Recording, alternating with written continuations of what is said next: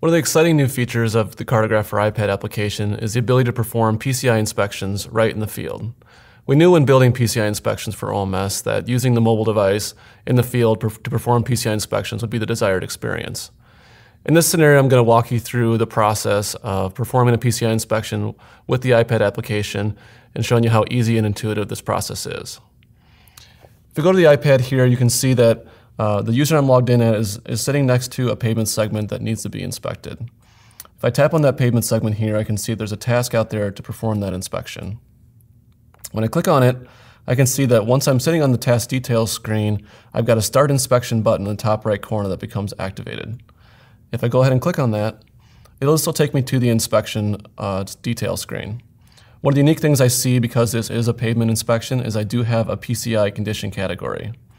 If I hit the Start button on that, this will open up a dialog box that allows me to select a new single sample, previous sample, or generate an Army Corps of Engineers sample. I'm going to go ahead and generate the Army Corps of Engineers samples. When I do that, I can see that the system brought over 2 samples that identified based on the pavement's length.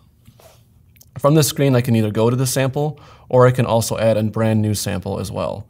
So if I go ahead and I add a new sample, for instance, I can go ahead and add a new sample.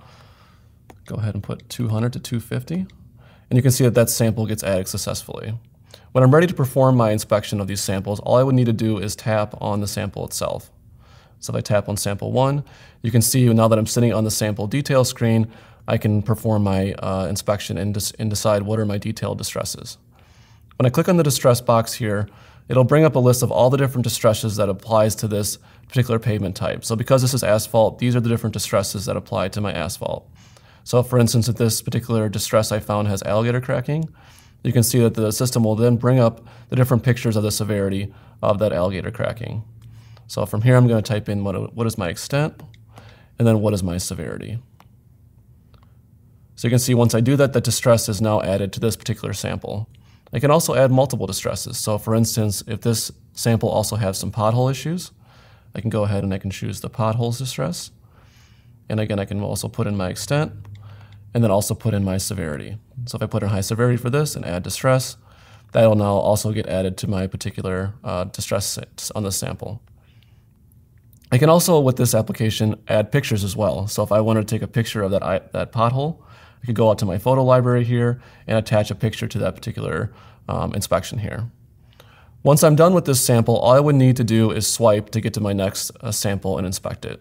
So we use very common terms to use when you use a touchscreen device. So if I just swipe to the left here, you can see it brings me over to the next sample. So of this sample here, I can say maybe the sample has no problem. So if I hit just no distresses found, and then swipe over to the next one and hit no distresses found as well, that will now complete my inspection. So if I go ahead and hit done, you can see that once I come back to my main inspection details screen, this will display that it gave me a rating automatically of average for the overall PCI inspection. So to complete this inspection, all I would need to do is just give a rating for these other condition categories. So for cracks, maybe it's average, potholes, fair, ride is good, and the surface is average. Once I'm done, all I would do is hit save, and then complete this inspection. Once I'm done with my inspection, it'll take me back to my task details screen. Now before I complete this task, I want to add my labor as well. So go ahead and put my hours on this, and then go ahead and save, and then complete this task. So to recap, this is the process of how easy and intuitive it is to add and perform PCI inspections in the field.